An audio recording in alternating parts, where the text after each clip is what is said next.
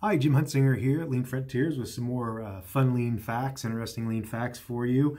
In the last one, I spoke to you about a book from 1910 on what we'd say called today value stream costing.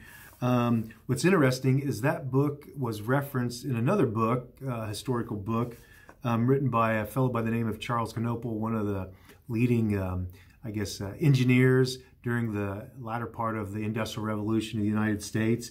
And in a book he actually wrote it in, I think originally about 1914.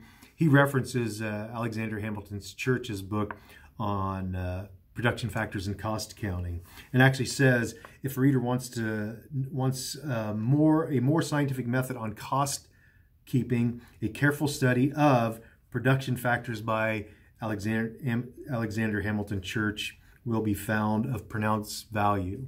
So again, these reference each other. Another interesting thing in Knoepel's book, which is actually, I have it here, entitled Installing Efficiency Methods, which actually it's actually a great read on just manufacturing, even valid today, even though it was written over 100 years ago, because in it he discusses, and we give credit for pull systems to Toyota.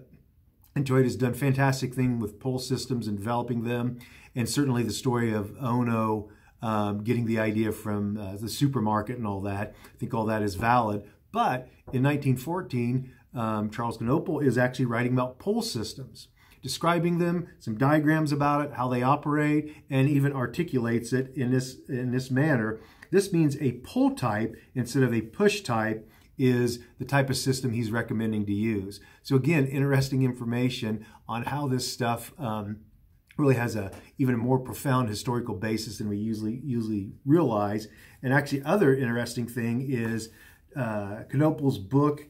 I found out about it reading another book, a historical book called The Ford Methods in the Ford Shops, which is a very detailed description of Henry Ford's Highland Park plant where they manufactured the Model T, which is really the original lean operation as well. But on page 160 in that book, it references that what they were doing at the Ford shops, as it references in the book, is really a large-scale laboratory demonstration of the things that are articulated by Professor Jones and actually Mr. Knoepel. And then it actually has a footnote, I think the only footnote in that book, that references Knoepel's actual book, the one I got, and that's how I found it. So again, a lot of interesting history, actually a lot of very learned history when you study the stuff that can help us even today.